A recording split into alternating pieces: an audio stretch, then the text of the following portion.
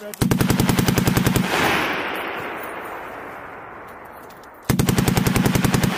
down the bipod. Gun 1 going to bipod. Gun 2 stay.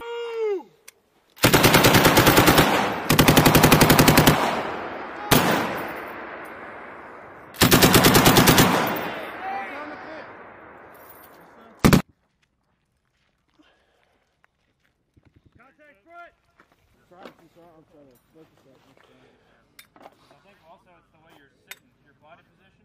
Yeah. If you push your shoulder into it, that's the big key.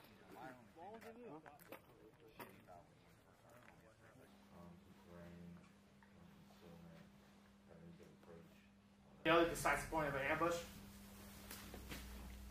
Yeah. When... Get ready to move. Back on in, bro. I can hold you ready.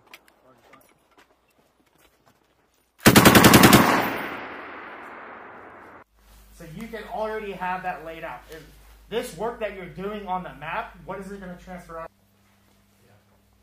Those are key points right there. So the score. You didn't do too bad. Oh, you fucked this one up, but you didn't do too bad on this one. Engage! Engage!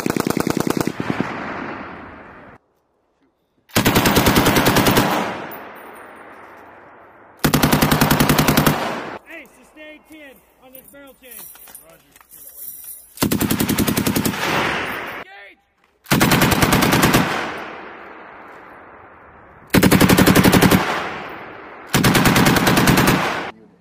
So my name, Sergeant First Class Owens, Jared.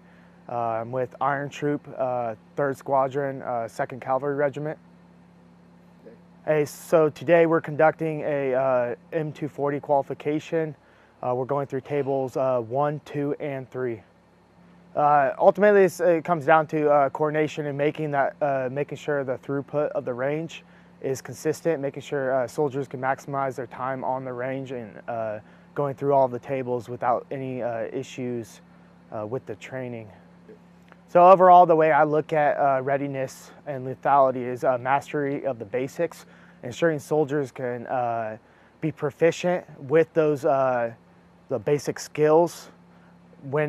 Because when it becomes complicated, it will definitely help them with muscle memory to be able to execute those drills or tasks, whatever the case may be.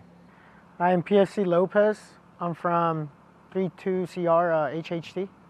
During this course, we've been learning like ballistics of the ammunition as well.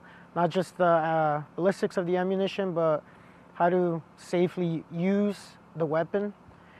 Not just how to use the weapon safely, but also learning how to prevent like fratricide, different types of maneuvers and movements, and also tips on how to handle the weapon at the range, like how to aim, how to look down your sight, and how to properly hold your weapon when you're shooting, that way you don't lose control. Honestly, I've learned a lot of new things during this course because I'm not too familiar with this weapon. This is my first unit. This is the first time I use this weapon.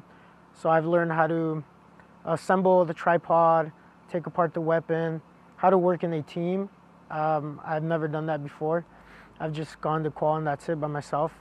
Now I'm working with a couple of individuals, and it's actually fun to experience and go through things with other people and learn from other people as well. Because like I said, I'm not knowledgeable, but a couple of the guys that I work with, they know a lot more than I do, and they've been kind of step by step walking me through what to do and how to put things together, and not just that, like how to prepare myself.